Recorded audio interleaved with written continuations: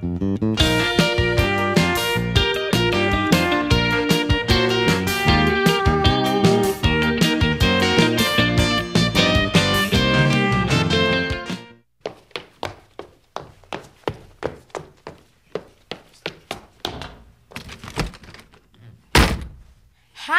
anybody here? I'm home early from school. Hey, on top of the table, my mom left a note. I'll check what it says and see what she wrote. It says,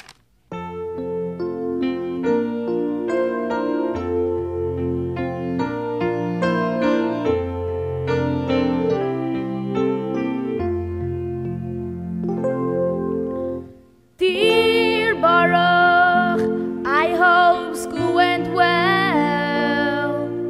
I hope that your Rebbe did not have to yell. Mari brings you good things to eat from Bobby in the mail. Boxes of cookies and candy treats, I won't let them get stale. Perfumes and pickles and apricots, even ginger ale. On each one it says rush and be careful, don't crush. Bring it without fail. Always stay here in my box in sunshine, snow, or rain, and do the thing that I do best. Complain, complain, complain.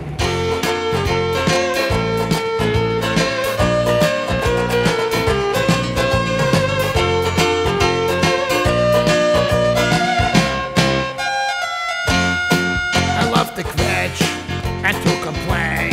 If now it's nice, it's gonna rain. Oh, just to move is such a strain. So kvetch along and sing my song, my kvetch along song. So be grateful that you've got a place to stay, not sleeping outside on a stack of hay. So ring your friends, give a call, make sure that you tell them all. Let them know about it on the phone.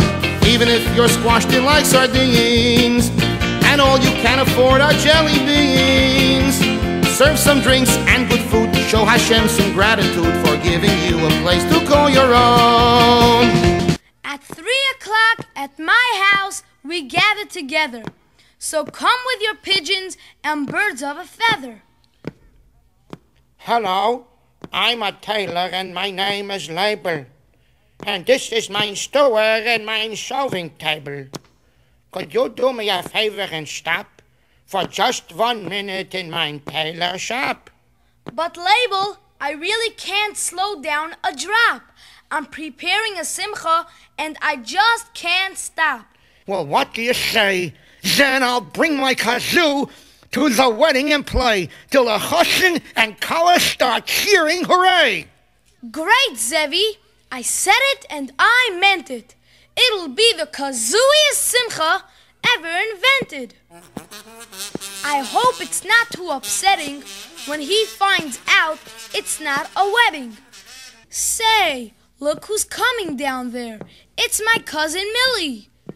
Hi, Millie. How's Uncle Willie? Oh, he's Baruch Hashem fine, Baruch. And so is Aunt Lily. That's great. And how's your 2-year-old brother, Shmilly? Oh, he acts so silly. He runs out with his diapers when it gets chilly. He pours milk in a cup until it gets spilly, jumps up and down like a wild gorilla, and shrieks with a voice so shrilly that we call him Wild Billy instead of Shmilly. When we finish a portion of the Torah,